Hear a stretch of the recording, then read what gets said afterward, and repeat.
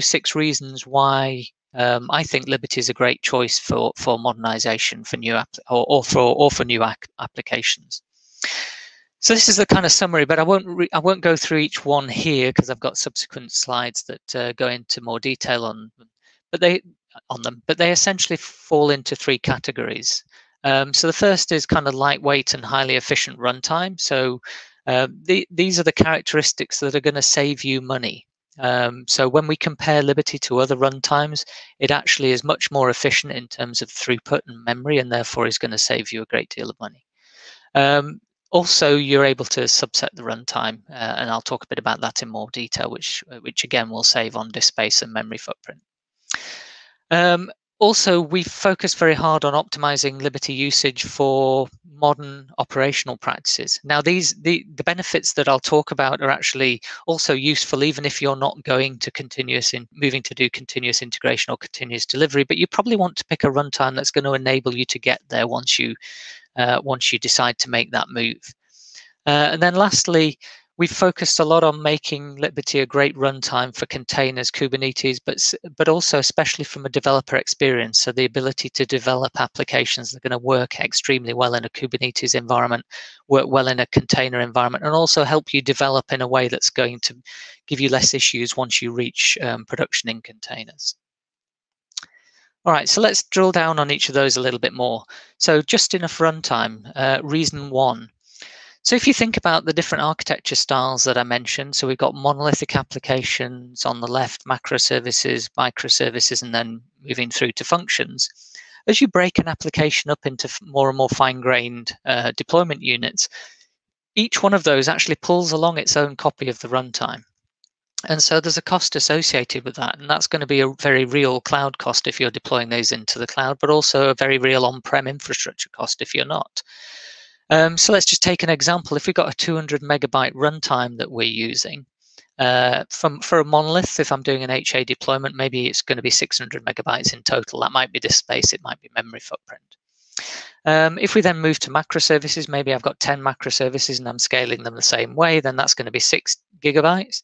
If I move to microservices, if I end up with 120 instances, that's 24 gigabytes. If I move to functions and I've got 360 instances, then that's 72 gigabytes. And these are all very real costs. So how does Liberty help? Well, if we look at the example on the right-hand side, this is a kind of typical or traditional application server runtime. So this might be traditional WebSphere, for example. Whereas, as I said, Liberty has this lightweight kernel. And what we do is we let you configure just the capabilities your application needs. So in this particular example, I'm saying I want microprofile 1.0, and that's going to pull in the things that are part of microprofile 1.0, which would be JAX RS2 and CDI 1.2. If, however, I've decided actually I want to move up to the latest microprofile level because I want to use a later microprofile level because we're actually up to version 4 now. But I want to use microprofile config or microprofile health, then I can just change my server configuration to be microprofile 1.2 and it'll pull those capabilities in for me. And so in terms of the features that are available in Liberty, this is the kind of a fairly recent, possibly even the latest set. All the ones that have the flying saucer symbol next to them are actually open sourced as part of Open Liberty. The ones that aren't, it's not a case that we're keeping back some secret source that you have to pay extra for. They are essentially things that are going to help you with modernization. So you probably want to use WebSphere Liberty based rather than Open Liberty for modernization because it includes things like traditional, some APIs that are in traditional WebSphere. So that's going to help you migrate. But it also we include things that we released before things like Kubernetes were around, so the collective support. So if you're not doing containerized and Kubernetes deployments, then you might want to use Liberty collectives. But we felt that those things didn't really belong in the open source, and similarly, we didn't want to put WebSphere-centric APIs into an open source project. But Open Liberty is actually a fully functional server runtime, perfectly good for net new applications. Okay, so in terms of just enough runtime, so as I said, you can pick and choose what capabilities, and that means you can go all the way down to, for example, servlet, where you'd have a 24 megabyte package with 72 megabytes of memory, all the way up to a full Java-E Jakarta microprofile package, which would have, in this example, 121 megabytes on disk space and 165 megabytes of memory. And this is going to save you money. It's going to give you faster deploy times because you're pushing less data around, particularly if you're pushing things around in Docker. So pushing Docker images around, for example.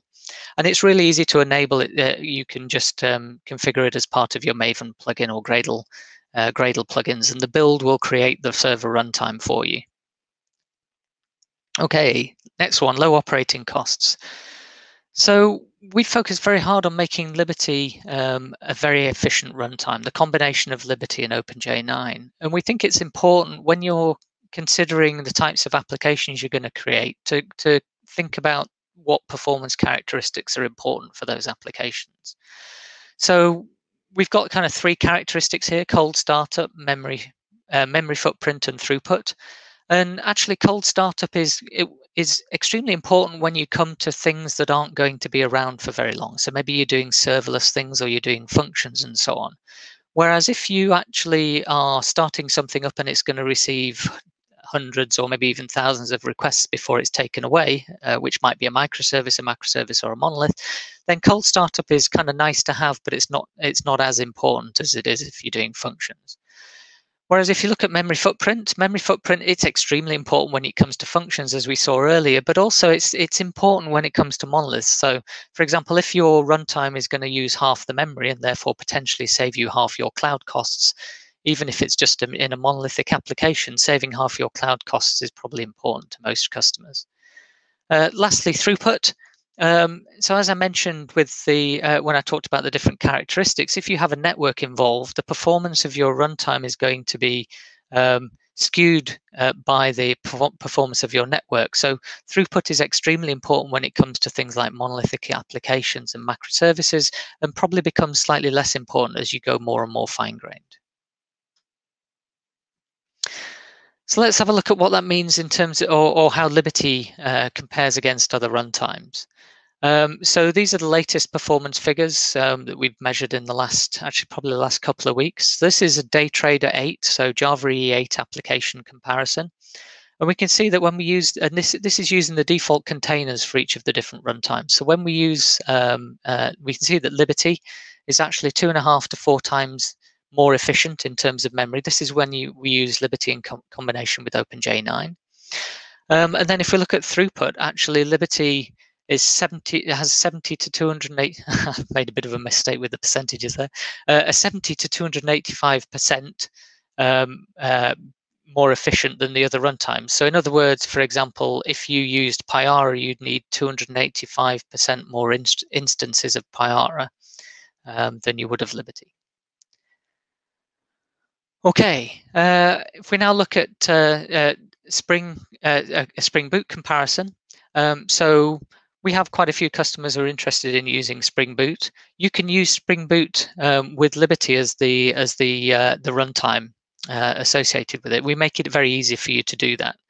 And we found that, and this actually bears out in other comparisons where for other Tomcat-based runtimes, we found that actually Liberty and OpenJ9 are about 2 times, well, more than 2 times more efficient in terms of footprint, and actually nearly 2 times more efficient in terms of throughput. And you don't need to take our word for it with these measures. The example I've got at the bottom isn't actually a Spring Boot example, it's actually a Java E example. However, a major US healthcare provider, they found that their resource usage was reduced by 75% and infrastructure footprint by 50%. Okay, next, continuous delivery. So when you shift from a kind of traditional deployment approach, so we see this very often. We have development teams and operations teams. And what happens is the development team, they develop the application, they produce a WAR file, they throw it over the wall to the ops team, and they'll occasionally make updates if they're required to, but they don't typically like doing that.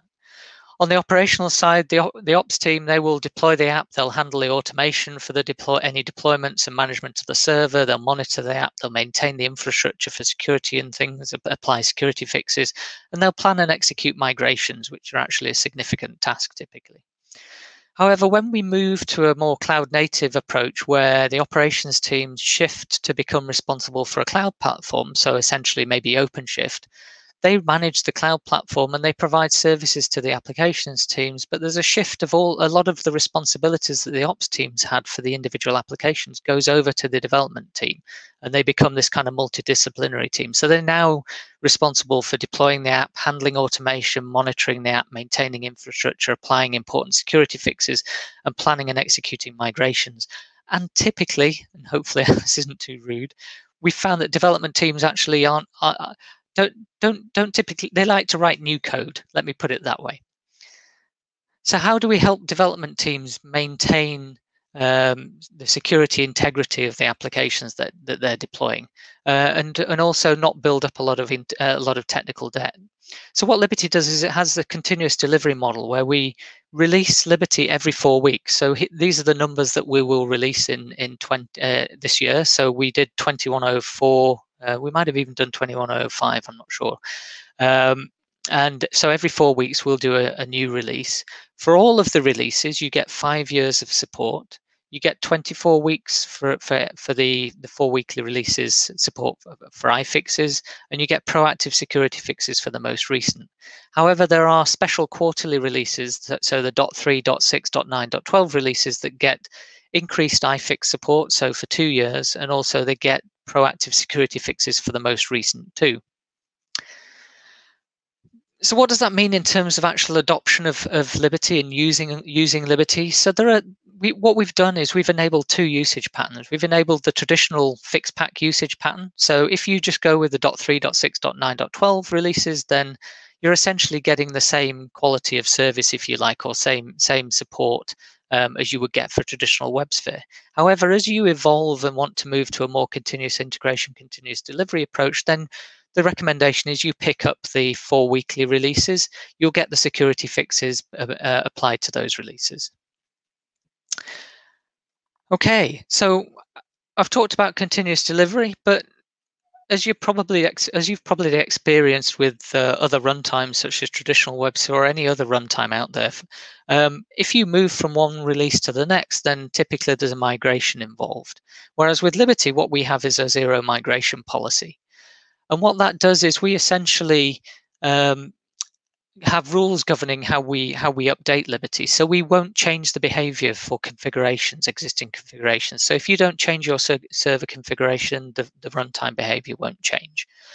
We don't change the behavior of features, so the actual implementations of the features will remain the same in terms of their behaviors. You might get security fixes and so on, but they won't change behavior and break your applications.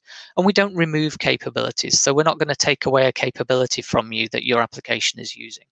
So what that means is you can stay current just with a simple repackage, if you like, of your Docker container. You can do a Docker build and you've picked up the latest, you've got security fixes. You can skip a release and it doesn't introduce migration work. And there's a good chance if you go with the CD releases, the continuous delivery releases, you're never going to have to apply an iFix again. Because actually what we do is, if there's a critical security fix, we will repackage that and re-release the Docker images. And we actually update the Docker images, not just every 4 weeks, but every week. And you don't need to take our word for it. So Handelsbanken, they went through a migration exercise. They used to use traditional WebSphere, and it used to take them 18 months to plan that exercise and go through a migration. They went through a migration of Liberty versions, but they also moved Java E7 to Java E8, and they did it in 18 minutes for all of their applications. Okay, next one, Kubernetes optimized. So we do a great deal to kind of optimize the experience for Kubernetes. So if you think about how you performance tune, for example, today, you will typically set up an environment. You'll try and have that environment mimic what production is going to look like. You'll run some tests and you'll tune the runtime until you get what you think is the best performance out of that runtime. However, if you're developing containers, packaging containers, you don't necessarily know what the production environment is going to look like, and that might change over time. Latency of requests can change over time. So with Liberty, what we do is we have it essentially auto-tunes its thread pool to the environment. So as the environment changes, Liberty will continue to give you the optimal performance.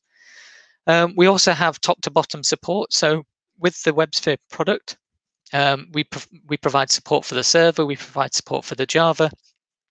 We build UBI images. So then if you're deploying into a Red Hat environment, so if you're on the OpenShift container platform, you'll also, as part of IBM and Red Hat, get support for the OS layer as part of those container images.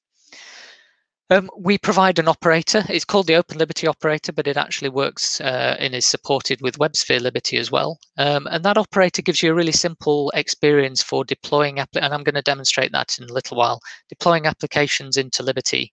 Into Liberty applications into a Kubernetes environment, and it also supports day 2 operations. So, for example, capturing traces and dumps. We release all our images into Docker Hub so that they're readily available for you for building your own packages. We also open source the files, the Docker files used to build those images, so you can create your own custom images which are still supported. And we provide APIs that help you integrate your applications with Kubernetes environments. So MicroProfile has APIs, for example, to integrate with the Kubernetes health probes, so liveness, readiness, for example. Okay, last of the 6 reasons, developer experience. So I mentioned that one of the goals of Liberty was to help developers be more productive, and we've kept that goal in mind as we've evolved Liberty over the past 8 or 9 years. And we focused very hard on enabling the developer IDEs of choice, so providing plugins into Eclipse, VS Code, IntelliJ, for example. We've also created something called Dev Mode, which I'll demo in a little while, which is essentially gives you a rapid in-a-loop developer experience. And we also have something called Dev Mode C, which lets you do that development in containers. We release everything into popular public repositories, which makes it easier for you to consume and use the runtime. We support popular build environments, so Maven and Gradle. We've got plugins that make it easy to develop and deploy applications using Liberty.